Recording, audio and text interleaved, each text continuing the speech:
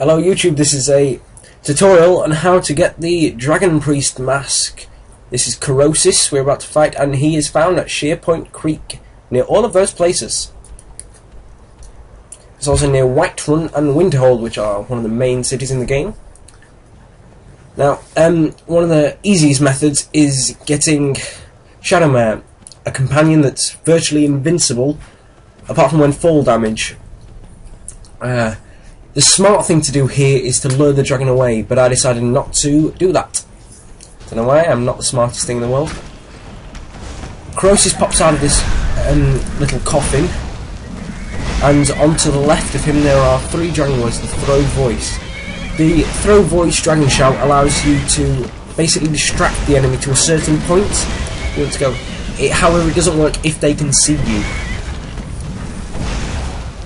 Krosis uses mainly fireball from his staff, so it's good to buy some potions of fire resistance, things like that. I believe you can get them from many alchemy shops around Skyrim. There is also a dragon with him, which is pretty easy to take down, especially at my level, because it's not a blood dragon, an elder dragon. But I assume if you are higher/lower level, they may be different. There are many other methods you could try to do this. One of the key ones that I've seen is hiding on top of a mountain and taking pot shots at him. This mainly works with a bow, because it allows you to sneak under and so forth, so on. The sneak skill is good for Krosis, because he's as blind as a Draugr. I think one of the key things to do to kill Krosis, for me, was having the stagger perk on the mage's tree. This allows him to, when I do two-handed attacks, to stagger and not attack. I was hoping that in the fire breath that the dragon was doing would also do damage to him, but it didn't. Which is something to be wary of, if you were thinking like me, trying to abuse the game.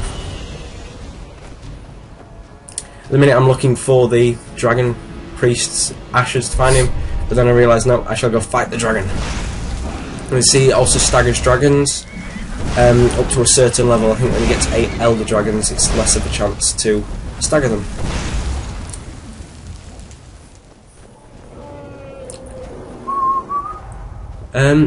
When the dragon lands, there is another way to kill him. You can lure the Dragon Priest underneath the dragon, which kills him. I have not had this proven, but it's on the wiki, which we'll put a link in the description to.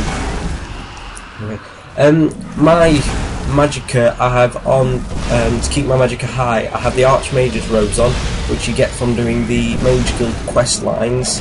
And you also get Savrasaran's amulets. These make destruction easy to cast and use less %.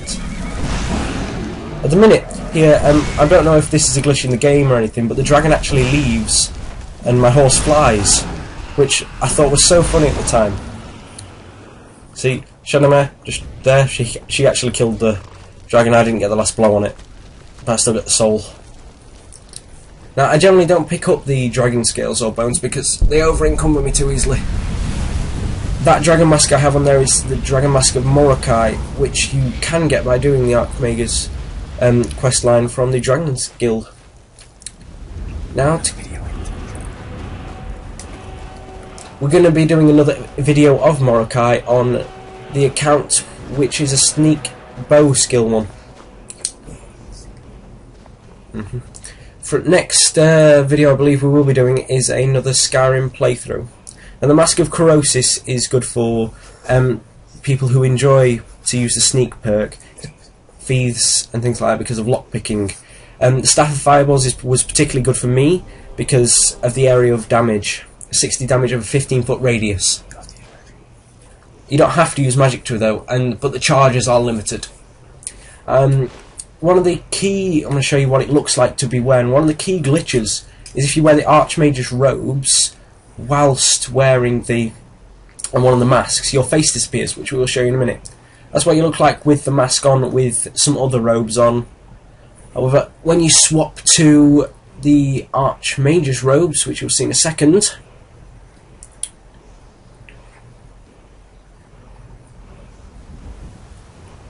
As I said, when you swap to the Archmage's robes, your face will disappear. I'm really bad with the inventory. I always look down instead of up.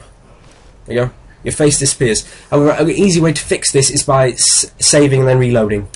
I believe that's everything for this video. Come back next time for more Skyrim tutorials.